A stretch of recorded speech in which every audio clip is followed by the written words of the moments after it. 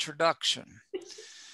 Hi, everybody. Welcome to the GGE seminar. Happy new month. February's gone and we are into March. I'm Dr. Burkhart, and I did want to say that my first semester at Slippery Rock, I was being tasked to redevelop the curriculum in environmental geology. And interestingly, that class that I had that term, it numbered like 23 students, much smaller than I've had since, but I really imprinted on the character of many of those individuals. And I remember a guy named Eric Best, and he was a geography major, and he went on to get a job with DCNR and worked for decades at Jennings Environmental Education Center, which many of you guys know, just down the road from the Rock. So that immediately alerted me to the reality that the majors in our department can go ahead and pursue careers as park rangers.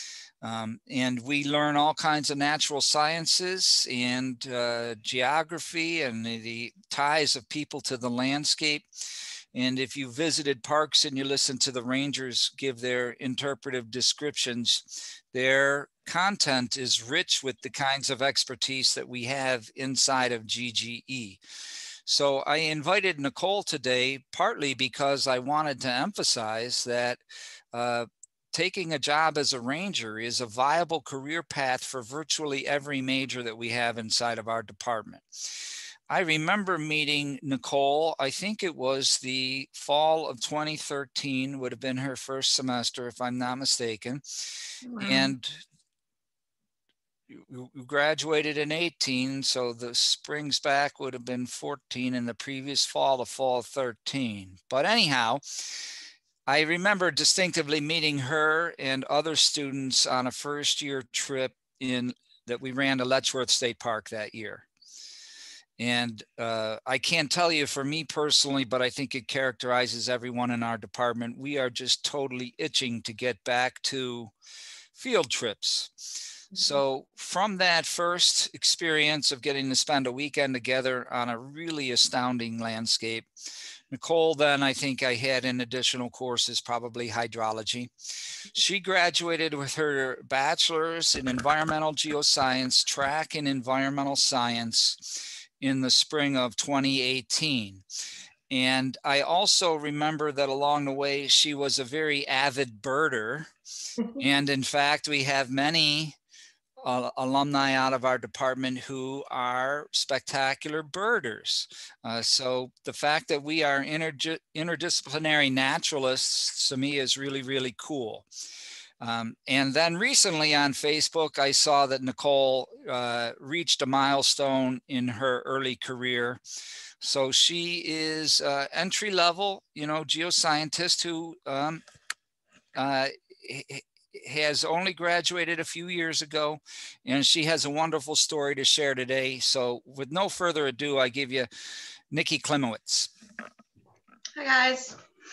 Like Dr. Burkhart said, I am Nichole Klimowicz, graduated in 2018, geoscience. Also had a minor in professional Spanish. So if you're looking for a minor that is outside your field, it is possible. It was a big part of me. Spanish has always been a part of me. And honestly, in what I do now, which is partial law enforcement as well, come across a lot of times where I do have to use Spanish. And it's pretty helpful when you are able to actually use a skill that you have learned over time. So basically, I don't have anything like fancy visuals today. This is actually my first time on Zoom. We haven't done much when it comes to programs at all for my job at the moment, just because of where I'm from, Erie County, which I'll go through that. It's a little complicated in what we are and are not allowed to do.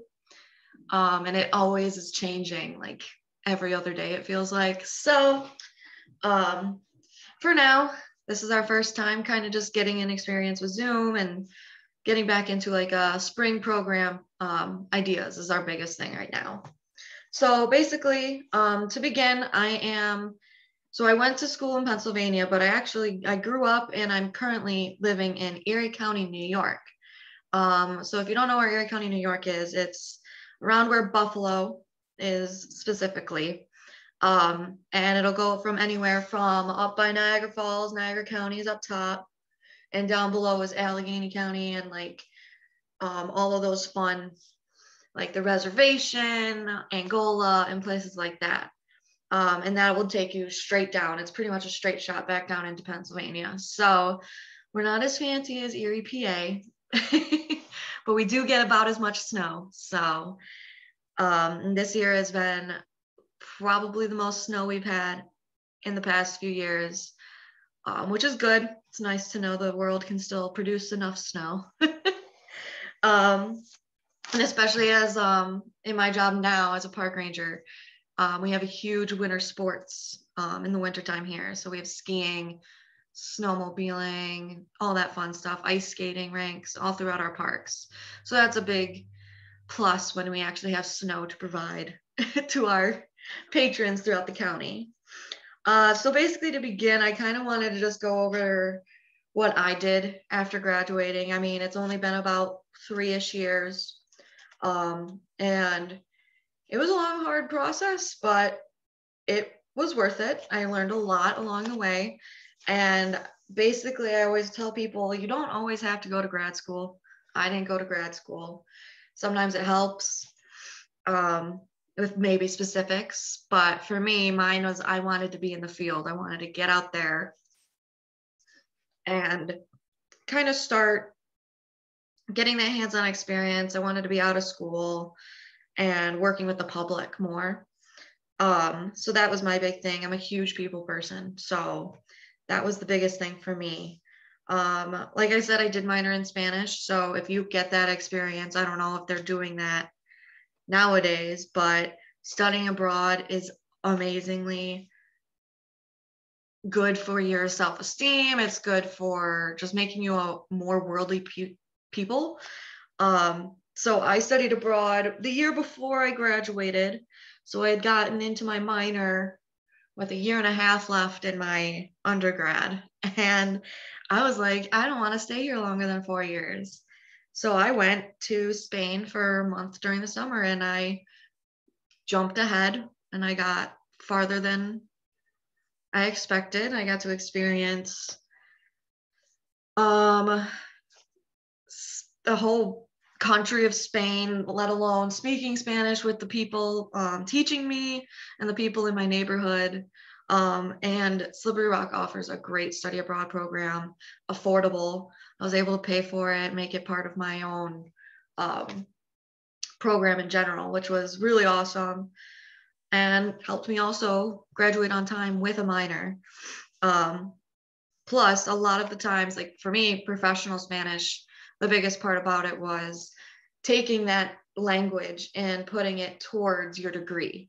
So basically, they were teaching me ways of putting my degree and my Spanish into one. So how am I going to use Spanish in environmental science, which was pretty cool. And I've actually experienced a lot of it here and being able to talk to a lot of Spanish families that come to experience the parks that we have, which are some pretty awesome old parks. So basically, after I graduated, I did thank God a lot for the Rock's resources. So if you haven't been to the Career Center yet, and I'm sure they've talked about it a lot, I highly recommend. I waited till my last year to do it, but if you can get on top of that sooner rather than later, it is the best thing. The Rock is awesome in helping you find and get into learning about cover letters and learning about how to get your resume written right and practicing interviews and things like that. So the Rock has some awesome resources that definitely take advantage of. And you'll become a pro at cover letters. I've written a lot of them. And a lot of times, yeah, you can keep it as simple as possible, but that's the coolest part is you just become a pro at a lot of things and you look back and you thank the Rock a lot for giving you the resources and references you needed to get you to that point at slowly getting there. It takes time, but as long as you don't like sit back and not try, you'll get somewhere. And I mean, I did it in a year and a half. So, and that's pretty good for people who didn't go to grad school. So a lot of times, like what I did is I had a lot of things bookmarked on my computer. So websites. So my biggest thing, USA Jobs always has some type of job fields up and about. LinkedIn surprisingly has some great job opportunities on there as well, which The Rock helps you get really good at LinkedIn. At least the Career Center did. And I actually applied for a lot of jobs through LinkedIn. My biggest one for me was like Texas A&M was huge. They have a job board for everything from environmental science, geoscience, geology, and that takes you anywhere in the country. And I actually applied to a lot of places like that as well. And job boards through the state, the county always has something. You can look even into specifics. Like me, like Dr. Burkhardt said, I am huge into birds. I did an internship my sophomore year of college at a wildlife center here in Buffalo that worked with like hawks and giant birds of prey and things like that, and like large cats. So that was a huge opportunity, and internships are huge, even though, yes, not being paid stinks. But the opportunities and just that experience is in the end what makes it better. So a lot of times, even just Googling like jobs working in the birding field comes up with a lot of websites that will just link you to jobs. And that's actually in the end how I came up with my first job, which I'll get into shortly. A big thing I've discovered over time is that connections are key. So once you make a connection with somebody in any kind of field, keep that connection, keep in contact with them, be friends with them on Facebook, things like that. That's what I've discovered, especially getting this job. Connections are a huge thing. And especially if you're looking into government type jobs, that's another big thing, connections. You always want to kind of know somebody to begin with, because helps out a lot. My favorite thing I used to do, Erie County's fair in New York, we have a conservation building, and that's where you would find the Department of Environmental Conservation, U.S. Fish and Wildlife, and other like places like that. Another place we have, which is part of the Department of Environmental Conservation, is Rhinestein Woods, which is located right here as well. And basically I'd go kind of just show my face every year, get to know whoever was at the booth, collect more information I never got. I know the U.S. Fish and Wildlife for a long time was in a hiring freeze, but it was still, I made sure I got there. I introduced myself. I let them know what I went to school for. Just making that kind of connection is a big deal, because if you can get your name known, even without having that job, that's huge. If they're going to recognize you from just showing up and talking to them, it's a really big deal. And don't be afraid to follow certain companies on social media. A lot of them will post their own jobs. I know my department now in Parks and Recreation, we post job opportunities anytime they come up on Twitter, Facebook, anything like that. We post them up all the time, just because sometimes you can't access it in any other way. So that's a huge thing. But like I said, just apply for any and everything. And that's what I did. It's just keep your head up high and keep applying. So that's how I came across my first job. It was another bird job. It was a waterfowl conservation group in Connecticut. So I worked closely with ducks, geese, swan, and we had a few birds of prey. So basically I got hired there for a 6-month internship, moved out to Connecticut for 6 months. They had housing for me. I got paid $400 a month, which is food. So I got pretty lucky with this one, and it was probably the most amazing experience hands-on. I was feeding, I was out there with the ducks. I learned a crazy amount of species I didn't even know existed, let alone like species from around the world. And the biggest thing we learned was I was there from January to July. So that is the breeding season for ducks. So I got to do the whole incubate the eggs. Once they hatch, we take care of them from young and things like that. So I got to do that whole entire process. I even got the opportunity to imprint one of the little ducks to become an education bird, because we did education programs as well. So that one was cool. Other than a tiny baby duck waking you up 4 times in the middle of the night to be fed. It's like having a child you never wanted.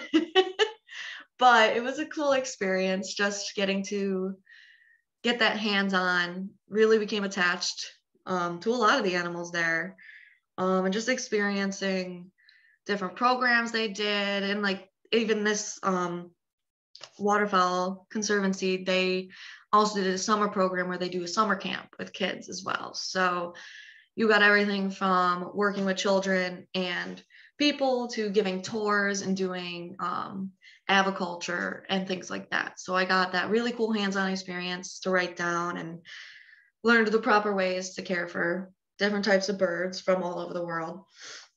So my biggest thing is hands-on experience is key. It's going to teach you to become better with people. I know I gave a lot of tours. I had to know every species in that place, and they had over 125 species. So I had to know all the species and a little bit about each, a fun fact of each, basically. And with that, it came down to giving a tour. So you have to really kind of be a people person.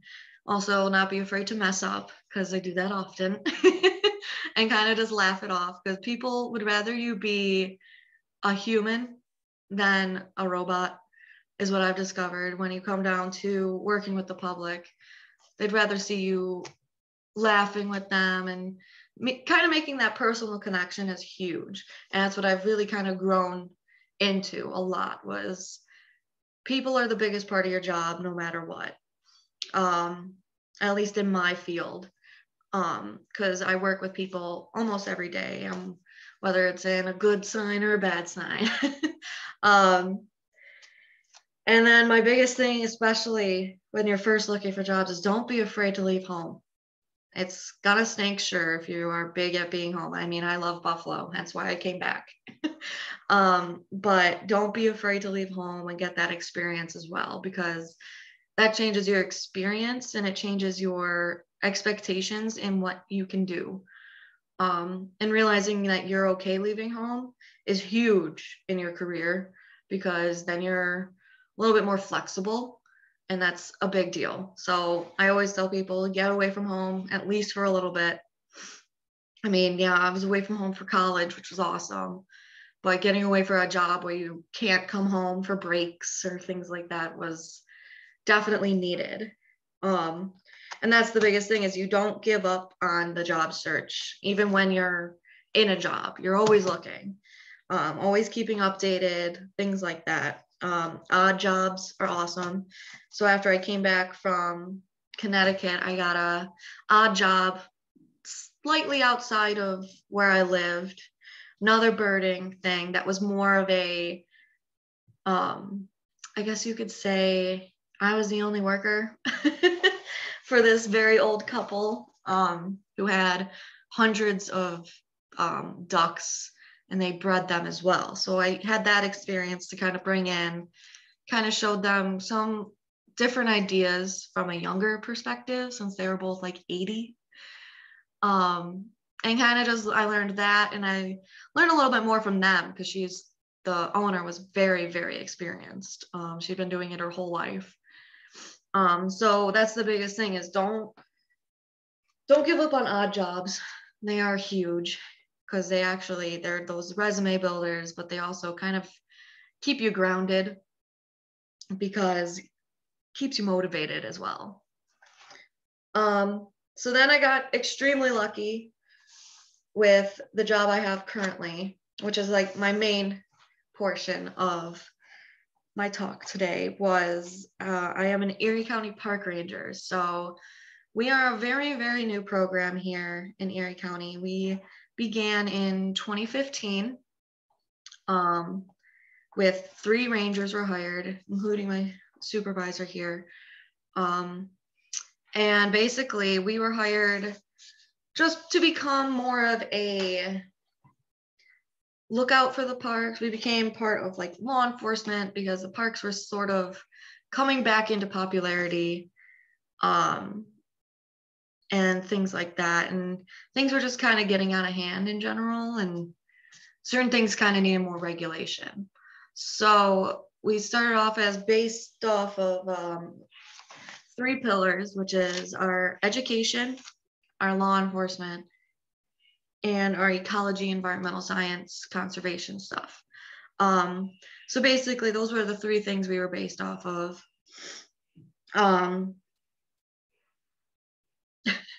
Sorry, my radio's getting funky.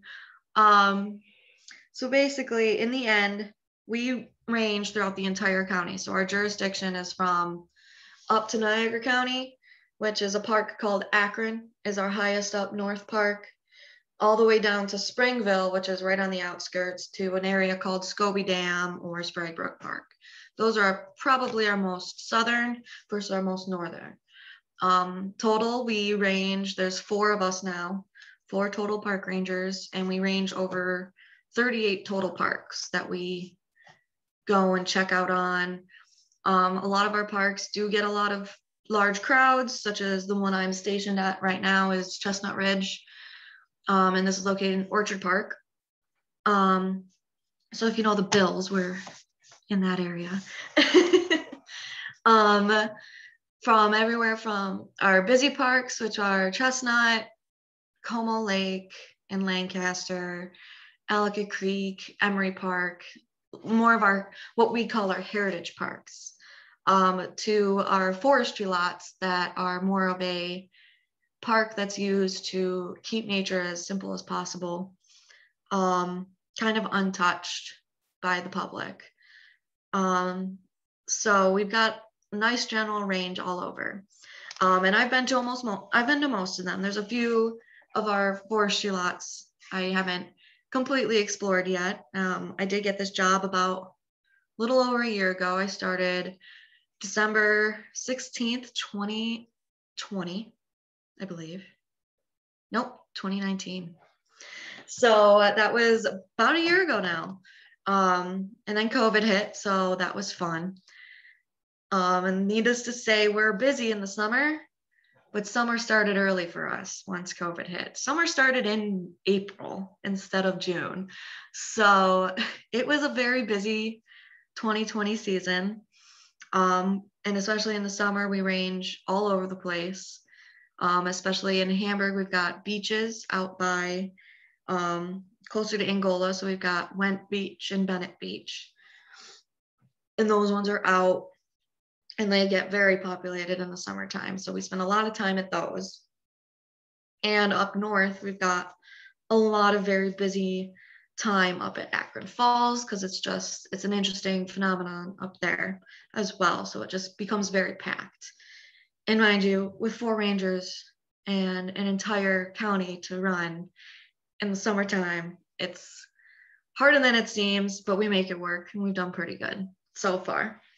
So to start off, our biggest thing is we were brought on kind of as a law enforcement base, hence the fancy uniform. So we don't do as much as like a cop or a sheriff would, but we do have rules in the parks that we expect people to follow. So I went to the Peace Officer Academy. Mine was supposed to start back last March. So that was a long time ago. And that got canceled because when it comes to peace officer training, it's a lot of hands-on practice, kind of like a police academy. But we have a little less authority, I guess, from police, even though we're very much the same. So I started my Peace Officer Academy back in September. And basically there we learn everything from the penal law all the books, learned defensive tactics, which was very interesting, especially as one of the only females in my entire group and graduating class. I was the only female, so it was nice to take down the boys. We got sprayed with OCs or pepper spray, so that a lot of things that we do carry on our belts, which I'll stand up and show you. So here we've got a baton, just in case, handcuffs, OC spray, radio, and handcuff keys. So basically, we're taught how to use that, what it feels like, so that problems don't occur and we don't overtake our own powers, which is shocking to me still. But we learned everything from penal law. I learned a lot that I didn't know, and things like that. And first aid is huge. We are a major part of first aid. We are considered first responders, especially in wintertime and summertime. Wintertime, we'll have a lot of fun first aids on the hill. Sledding is a very dangerous game. But so we've learned a lot about that, first aids, and what I need and not need to know. And that's always growing and adding on. And basically our park rules are huge. You'll find out which ones you notice more often. You get a lot of regulars. You really get to know people, which is pretty cool, especially in certain parks. You always find out, oh, I know that guy. He's the guy that runs all the time. So you really get to know the people in your parks, which is awesome. The other thing we do, another big thing, is our education. So with the COVID in the last 2020, we didn't have as many education programs as we usually would. Summertime is huge for those programs. We like to do Wednesdays, we call them hump day hikes, which get a lot of traction. And that's a lot of the programs. People like to get out and be out there in person with people. Another big program we actually do in the winter, which we didn't get to do as much this year, it's been pretty busy, was we do Sunday snowshoe hikes. So one of our cafes here, they rent out snowshoes, and we can get decent amount of crowds. And snowshoeing and winter sports here are huge. Not snowshoeing, you've got cross-country skiing is a big one here as well. So we try to make it where people are getting out and active, but also learning a lot about our parks and about nature. So that's like a lot of our programs are talking with people and getting them to know our parks and how to use them properly. So we do hikes. My biggest thing right now is I'm learning the histories of all of our parks. And like I had mentioned, our heritage parks a little bit a while ago. That would include, we have 5 main heritage parks. So Chestnut Ridge, Emery Park, Ellicott Creek, Como Lake, and Akron Falls. So those 5 parks are actually the first 5 parks we ever had in our park system. They were all brought into our system back in about the 1930s. And most of the buildings you would see in these parks are made of stone, which was actually created and built by a lot of workers in the WPA.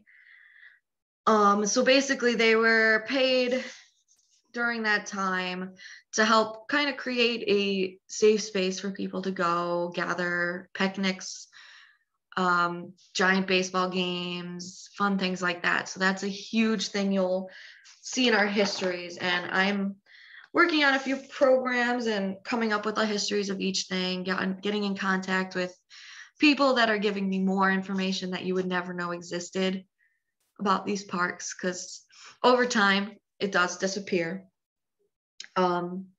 So that's a huge one we're trying to get people to realize, is how old these parks really are. They've been around a long time. We work pretty closely with the Boys and Girls Scouts with trail markings. So we're working on one of our own parks right now. It's called Franklin Golf. And right now we're working on we have a trail system that is a little complicated. So we're kind of making it a little bit easier to follow, adding in, actually have examples. These fancy little things you hang up on trees with numbers, so that also if anyone happens to get lost on the way, they can report where they're at and tell us what color and what number they're at, so that we can find them a whole lot easier than them saying, I'm here. And you're like, I have no idea. So that one we've been working very closely with the Girl Scouts, getting them involved. They'll get a patch for helping us as well. So they're learning the ideas of distance that we put those markers up, how to properly put them up, screwing them into trees properly, how to leave space so that tree can still grow, putting up the stickers on there, all that fun stuff, measuring. So they've got this really awesome hands-on, plus they're learning not only the history of the park, but also random nature that we find along the way that I'll just bring up or talk about. They always like to know about the trees. What tree am I drilling into? Very big deal. And then we actually get a lot of older senior groups that have actually been very helpful. They help plant flowers. They've helped me on trails as well, working on backing out some of these trail markers, because after a while you do have to back them out a little bit more so that the tree can continue to grow. So we get a nice variety of people that want to join us and be a part of our groups. And then our biggest thing is ecology and environment conservation. So that there's a lot of invasives throughout the world. And one we really keep an eye on here is called hemlock woolly adelgid. So they're those little tiny white bugs you'll find underneath a hemlock on their branches. So we actually have a forester here that works with us in our program. And we actually have a forestry area out in Sardinia, which is closer to Springville area, towards the southern border of Erie County. And he's the expert when it comes to it. We do go out with him. I've done my own surveys of certain areas in the park where you experience just looking for those bugs, which is hard when they're very tiny and little white bugs and you're looking up in a white sky. So I really learned kind of what to look for, and especially with other diseases. We've all heard about the American chestnut and the devastation that has occurred ever since anything happened with them. So we have actually here, Chestnut Ridge, our biggest park, was actually originally named for the chestnut trees that used to grow on the hills here. So it used to be filled until, of course, the blight came and all the trees passed away. And we actually we made sure you don't just tear them down and burn them. We actually used a lot of that wood for infrastructure throughout the park, which you can find in a few of our older shelters as well, which is kind of cool that American chestnuts are still kind of around, even if they are being used for infrastructure. So we have a chestnut tree program that we do. We collect data. We have a few small young trees. They're hybrids between the Chinese and the American, to see if maybe they can possibly survive, because they are good and bad between that, and just the hopes that maybe they will continue to grow. So last summer, early summer, I had actually gone out to all of our trees here at Chestnut Ridge and checked for blight, which is basically that peeling of the bark, that orangey looking skin on the bark shows that the blight is occurring. And just basically checked on the health of these trees, cleaned them up, weeded them. So that was like something huge we do. We do a lot of hands-on things like that. And the other ones we always look for is spotted lanternflies are coming. They are coming and they get closer and closer every day. So that's another one we're keeping an eye out and educating the public on. And same with, we've all heard of the gypsy moth. And although she is a beauty, they are very bad for trees. If you ever see that tan looking patch on a tree, scrape it right off. We always recommend, if we're on a hike and we notice it, we educate and we show them the best way to do it, because she might be a beauty, but she is dangerous. So another cool thing Erie County parks do, which a lot of places you won't know would even do this, is our forestry lots have a lot of trees that we tap. And right now is maple syrup season.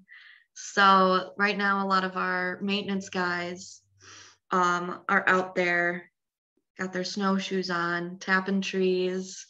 And out in those forestry lots that I told you about, you'll see, if you ever come and visit, there's these blue and white tubes throughout all the trees, and it's quite a business.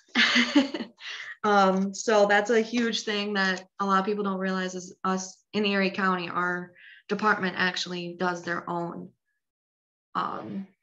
maple syrup production, and we sell it as well. It's very delicious. So a big thing we're working on now is, like I said, the trail marking and the park histories. But the big thing, even you guys out where you guys are can check out for if you're interested, is salamander migration. Huge, big, awesome thing. And me and my one coworker are very excited about it. We started it last year, and we're hopefully continuing on this year. And it's fun to get out there and get hands-on data with the salamanders. So some of the big things I want to talk about before we come to end, if you guys ever find yourself out. Oh, yeah, I can explain a little bit more about the salamander migration, sure.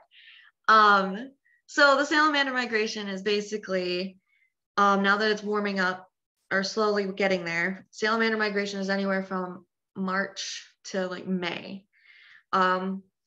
So basically, as it warms up, these salamanders are starting to come out of the mud, come out of their like turbidity, and get out of their like, what's the word I'm looking for? Kind of just like solid death.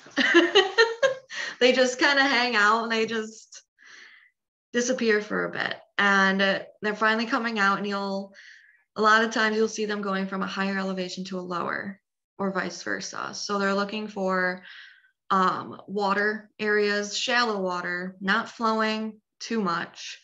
So basically vernal pools, and anything where they can get some grubs, and they're going out and they're going to look for a mate and start spreading their eggs out. So basically when we're out there checking them out, we have these cool nets that we set up at night, where we're hoping that we can at least collect some male or females, and just kind of get data from them, and what kinds we're getting. So we've got everything from the fancy Jefferson salamander, which is gray with blue spots, to little tiny brown ones. I'm not the expert, my coworker is. So I'm trying to read chats as I go.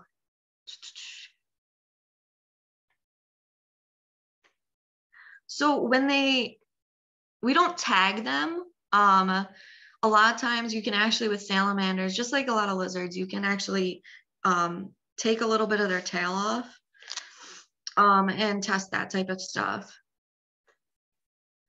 And they can migrate, how far? Usually it's like across the road. They don't go too far. They usually once they're in a good place, they'll like stick around in that spot.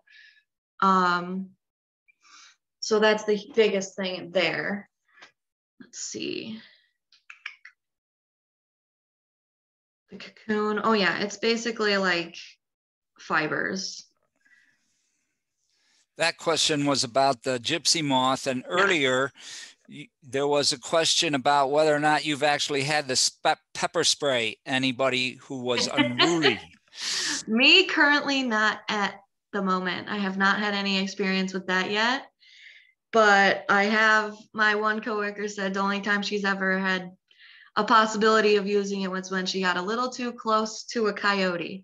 So luckily it does work on animals as well, certain animals, of course, but she's like, that was the only time she's had that experience, but usually not. We like to try and use our good old words and our lovely people skills before we have to jump into anything too intense. So that's the biggest thing there. De-escalate. Yes, de-escalate with words always first until words don't work anymore. But usually the biggest thing they taught me in academy was words are your friend. As long as you're using the right ones, you shouldn't have a problem. Any other questions before I give examples about some cool parks and places in the parks we can check out? All right, cool.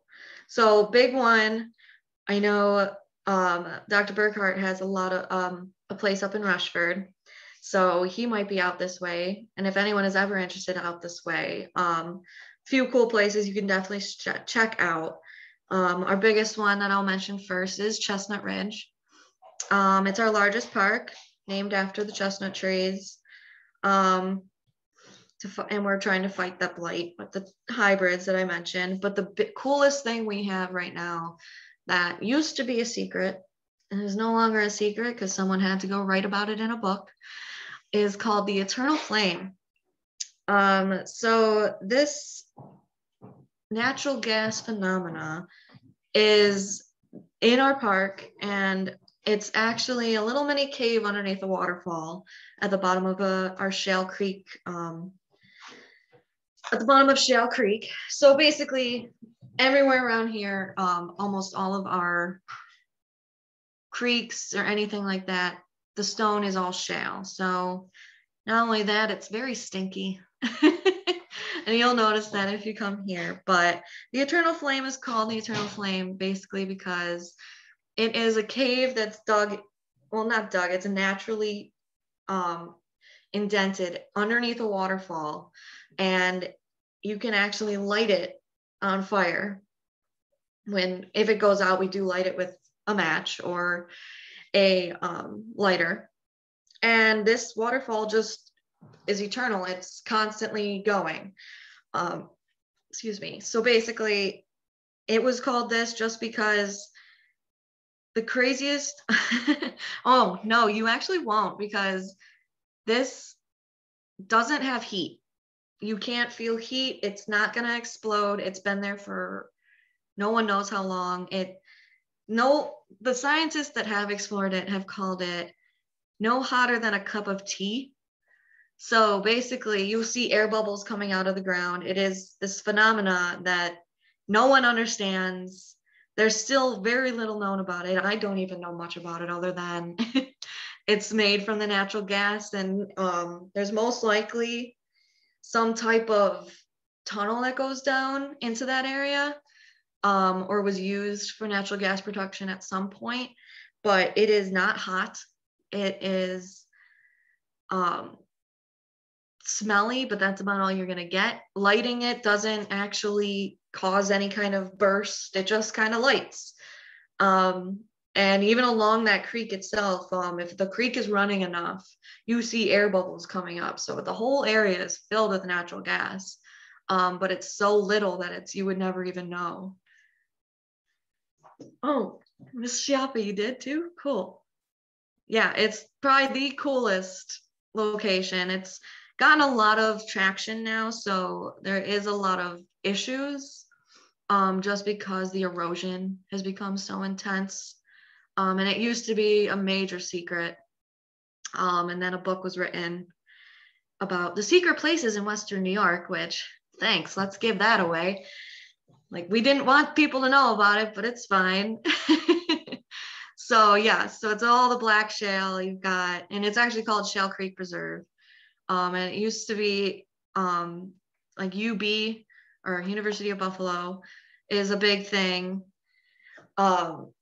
Basically, they had sent scientists, and so many people are just so baffled by it that it's just kind of this thing people go and check out. And it's even cooler in the winter, but highly recommend you wear some kind of picks or snowshoes because it is icy, and you do have to walk up the creek to get to it. So it's got a trail down to the creek, and then you walk back up the creek. So we do a lot of fun things there. So that's a big one that I always recommend, because we like to educate people on that. My biggest one that especially you rock lovers might like is at 18 Mile, which is around Hamburg area. 18 Mile Creek is one of the longest running creeks in Western New York. It flows right into Erie, Lake Erie. And we actually have a fishing access location there. There's everything from our 18 Mile Creek to there's also another 18 Mile Creek that is where a lot of kayakers launch, which is closer to the lake. So basically our 18 Mile is a little bit farther inland. And we have fishing access there. A lot of people find anything from trout to they get a little bit of everything. Yes. You can still collect fossils. We are actually looking into doing hopefully a fossil program.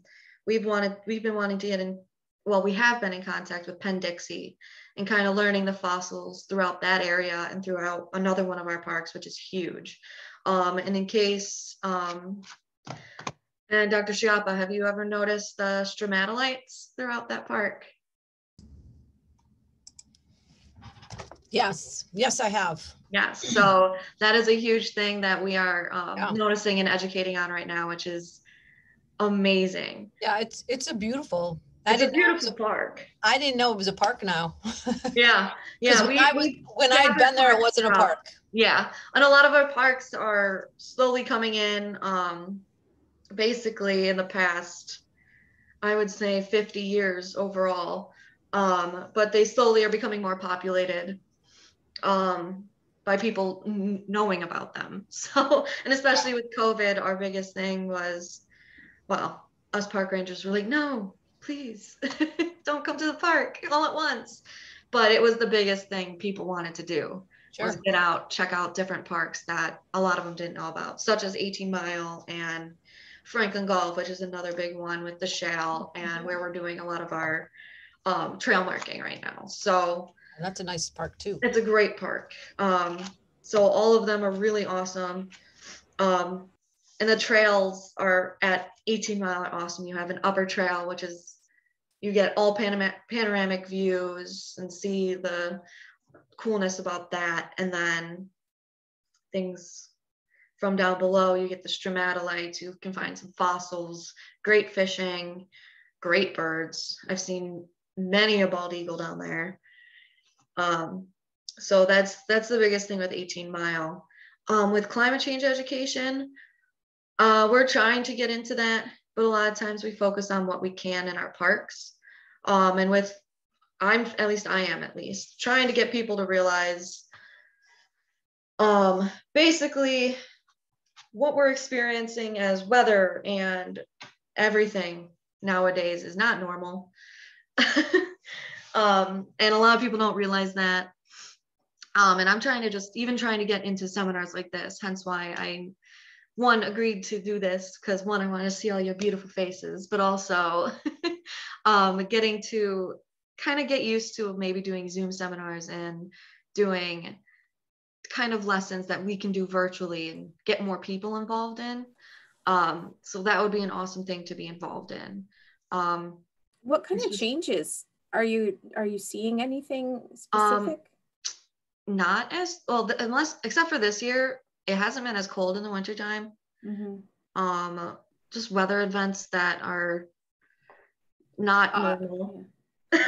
Extreme weather events. Weather events that people don't realize. Oh, but it's wintertime, but not like this. It's not supposed to be sunny and 80 one day and freezing the next. So I would like to do anything like that. Vegetation changes. We're seeing, I guess, we notice a lot more algae and types of mosses, at least when we're out hiking. We like to get into that. Mushrooms, we are very specific on what things we're looking at right now. So our big thing is whatever we're focused on. I know my one coworker is big in mushrooms. So she's learning about all those. and we each have like our own project we learn about. And that's the thing, we want to come up with more ideas and education that's not just law enforcement based. And that's what a lot of us signed up for, is the educating of people that come to our parks. Hence why we also, with those chestnut trees, we talk about that a lot, and how the blight and different types of bugs that come in. And that's the big thing that we're trying to work at. Trying to think of anything else that we've noticed so far. Nichole, is it Yeah. Is it possible that the blight and the insect infestation is increasing due to climate change? I mean, I don't know enough about it, but the blight probably not, but certain algae probably, certain types of things that are attacking the trees and that we're finding, very, very possible. I mean, this is our first time we're ever probably going to see spotted lanternflies in Western New York. Is slowly on our horizons. It's getting closer and closer. I think the closest one is in Gold, somewhere close by. It's one of the stops along New York. It's coming from Albany and coming this way. So we're just kind of preparing for that. And I've noticed, I've never noticed it growing up, but those cocoons, the gypsy moth cocoons on the trees, I see them everywhere now, that I never noticed growing up in this area. And just a lot of larger wind events that we didn't expect, and things that we've never expected to come out. So that's like the biggest thing. We're keeping our eyes open for different changes. But it's been so busy this year, we haven't gotten to do as much as we usually do out and about. So hopefully we're learning more as we go as well. We're always learning. But even this is like great practice too, with people I'm comfortable with, before I can bring people into another seminar. Sure. And teach them closer about certain specifics. So are you collecting this data and keeping it, and then planning on, comparing what you see in certain areas over time? Yeah, there's certain things we've worked on over time, such as that hemlock woolly adelgid is a huge one we keep track of. Mm-hmm. So we keep track of certain areas, especially at Chestnut Ridge here. We have a lot of hemlocks. So we keep that process. I have more. 1 second. Let me check my. And while you're looking, do you have a citizen science program where you maybe educate the public to kind of help with collecting that data? Right. Because with only 4 of you, I would think it'd be possible. Yeah, and that's the thing with Western New York actually has a lot of their own programs. So we have our own water keeper programs and our own Prism and things like that do their own data, but we also keep in touch with them. So we're kind of more of a part of their group than them being a part of us. So that's like a big thing we work on, such as like the salamander thing is huge. We like to collect that data, see if they are leaving this area or not, if they like this area or not. Sometimes last year we only got 5, but each year is different. Some of the major projects I've worked on so far, at least. Let me just point out, Nikki, that probably some students will be leaving for classes soon. So that is totally fine. Before everybody tapers off, I want to thank you for spending the time with us and preparing your thoughts, and let you know that we will convert this into a YouTube video. I'll get you that link, and your influence will spread farther than what you see in the gallery. Good, I'm glad. And the biggest thing for those before y'all leave, if you are graduating soon, don't push yourself too much. Remember, it takes time. It will take time, but not lose hope in it, because you never know when an opportunity pops up. This one was a shock. This one was one I found out and from my own mother, and basically applied. And I got extremely lucky. I got an interview. I've never been so excited. Even in my interview process and after the interview process, when they offered me the job, I had to ask them if they were serious, because I was I was in so much shock when they said I was the one that got the job. It was super exciting. So always remember, like, it will take time, but if you keep working at it and you don't give up at all, it comes out in the best of ways. And if you like people, get more specific into what jobs you're looking for, but always keep your options open. I mean, I look everywhere and anywhere. That's what I did, and it works out in the end. So highly recommend. Thanks for joining me. If you have any questions, feel free to check it out or stay with me and all that. So thanks, guys. But back to some programs, because I'll talk about whoever's left for a little bit, is a lot of the times we will do a lot of programs we already have, would be those chestnut trees, the watering and the survivability and such. Let's see. We are slowly learning about certain other programs and learning what's in our park still. Even to this day, it's a new thing. We are discovering more and more owls throughout our park. And kind of just coming up with ideas and programs to convince our higher ups to allow us to do night programs and things like that.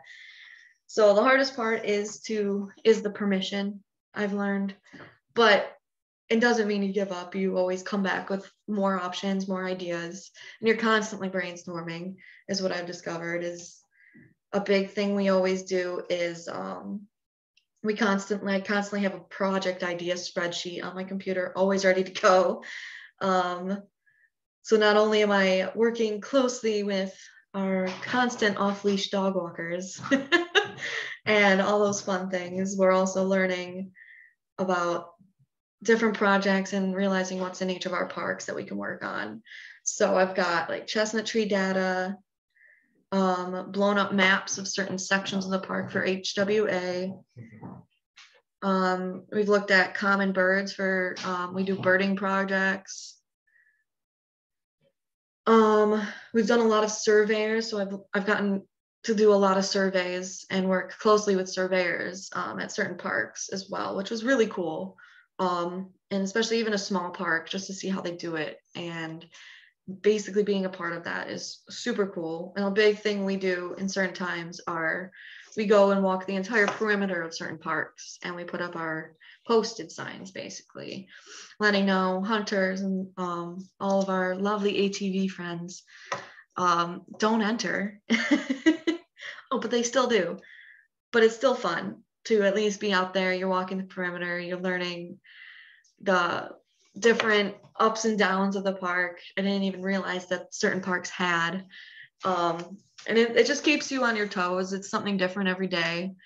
And I think personally, my favorite part of my job is the amount of people I get to talk to and educate every day. Even if we're not doing programs. If I'm out and someone catches me walking, a lot of times they're like, oh my gosh, what you up to today? And I'm like, see this? It's pretty cool. And I just kind of explain it. And that's all someone wants, is a nice little chat. And it's really cool in that aspect. And that's always been my favorite part, was speaking with people and being a people person. So this helps. People aren't always afraid of the badge. Yeah. I want to thank you. That was a really wonderful note to end on. Yes, The olive branch of peace and the spark of interest in getting people to engage deeply with nature in their backyard. It's a really valuable service. Mm-hmm. If the citizens don't value the landscape, then we're all in trouble. So exactly, we definitely appreciate your outreach efforts. Yes. Well, thank you once again, Nikki, and I really appreciate you coming and chatting with us, and I'll follow up with you afterwards, okay? Yes, thank you. Anyone else have any questions? If not, I'm gonna head out. Yeah, I got a couple questions. Yeah, go ahead. So back to when you said like you got a duckling to imprint on you. What kind of duck was it? Okay, so that guy was a Puna teal. He is native to South America. And basically he gets this bright blue bill. He's a really beautiful duck. But yeah, that one was cool. Now when you got to make sure you catch them at the right time as they're hatching, the first thing they have to see is your face. So is there any particular reason why you chose a teal? That was just what they wanted. They wanted, okay.